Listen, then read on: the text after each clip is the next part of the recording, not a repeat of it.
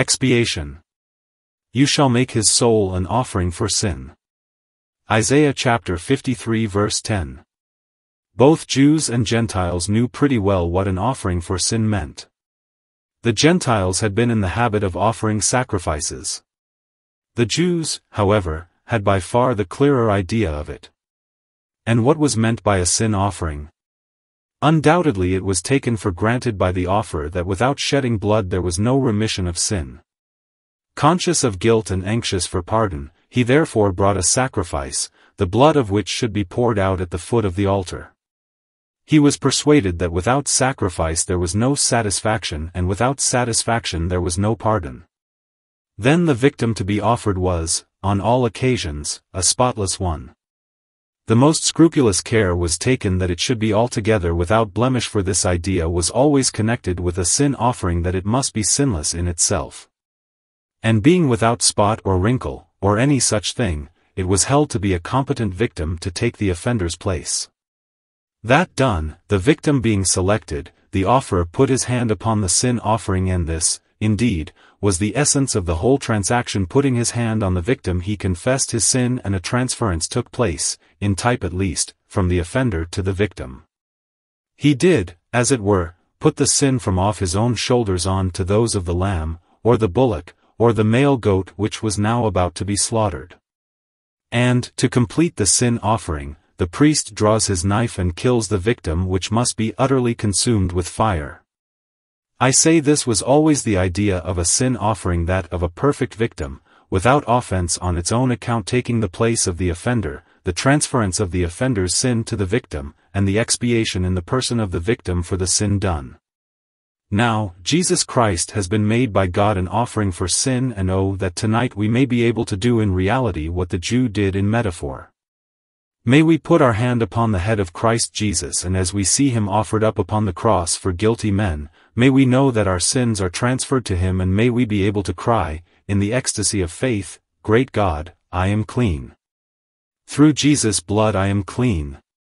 In trying, now, to expound the doctrine of Christ's being an offering for sin, we will begin by laying down one great axiom, which is, that sin deserves and demands punishment.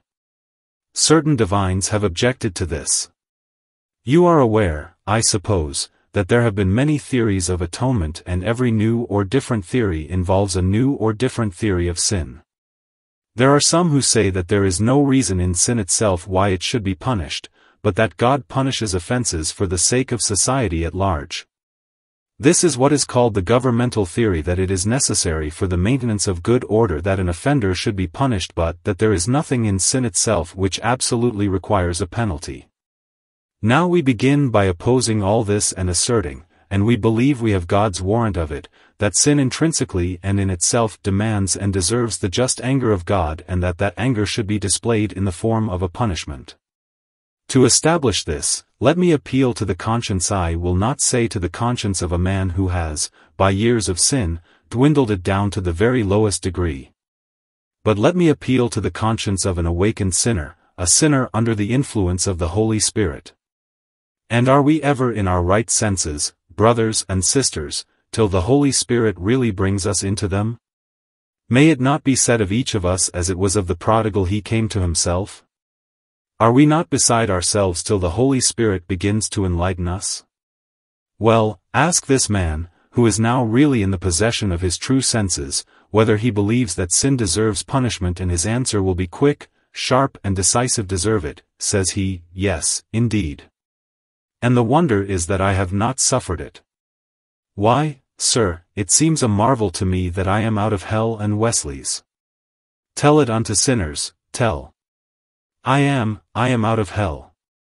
Yes, sir, says such a sinner, I feel that if God should strike me now, without hope or offer of mercy, to the lowest hell, I should only have what I justly deserve.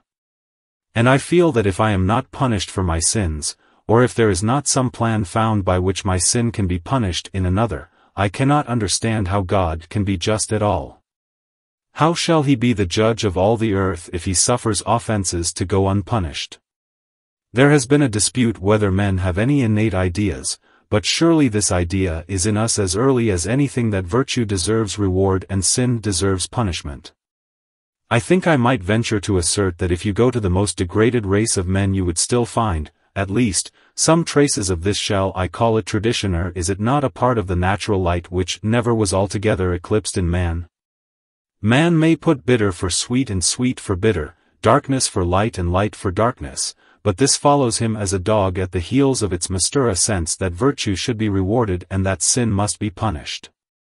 You may stifle this voice, if you will, but sometimes you will hear it, and terribly and decisively will it speak in your ears to say to you, yes, man, God must punish you.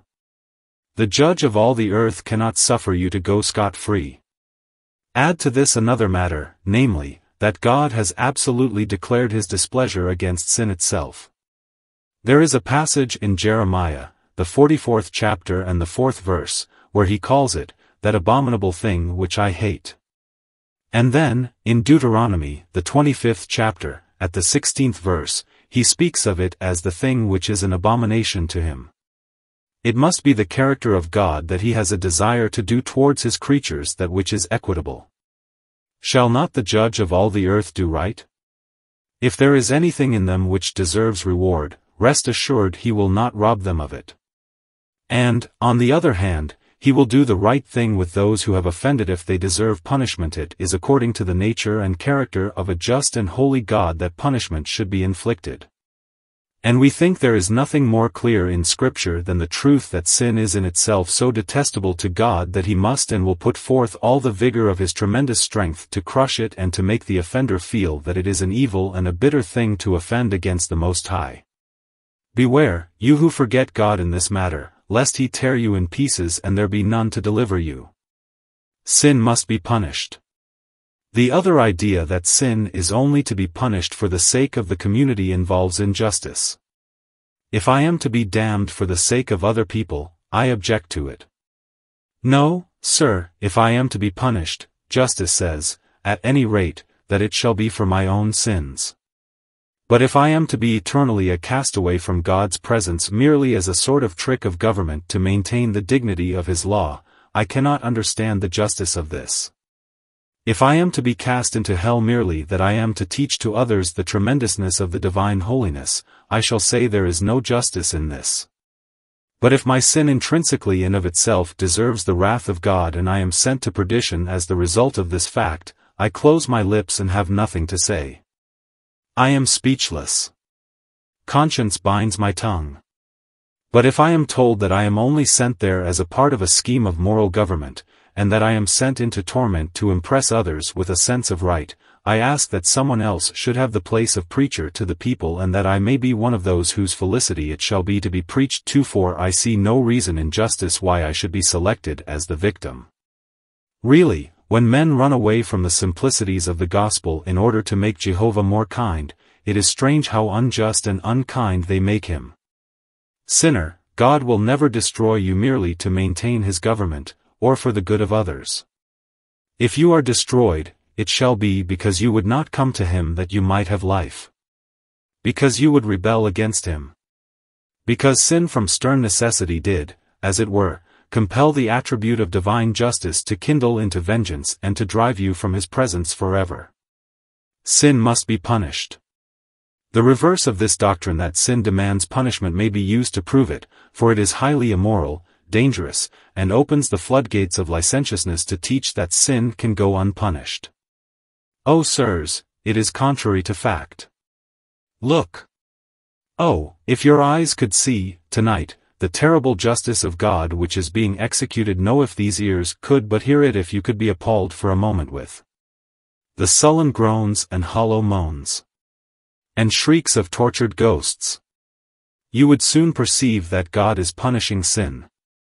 And if sin deserves not to be punished, what is hell but injustice on a monstrous scale? What is it but an infinite outrage against everything which is honest and right, if these creatures are punished for anything short of their own deeds?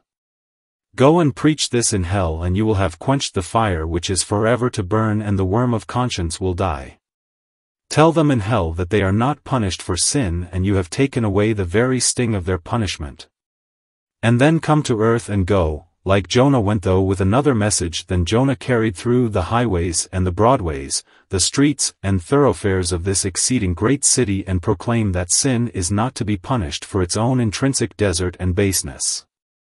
But if you expect your prophecy to be believed, enlarge the number of your jails and seek for fresh fields for transportation in the interests of society, for if any doctrine can breed villains this will. Say that sin is not to be punished and you have unhinged government, you have plucked up the very gate of our common prosperity. You will have been another Samson to another Gaza and we shall soon have to rue the day. But, sirs, I need not stop to prove it. It is written clearly upon the consciousness of each man and upon the conscience of every one of us, that sin must be punished. Here are you and I tonight brought into this dilemma. We have sinned.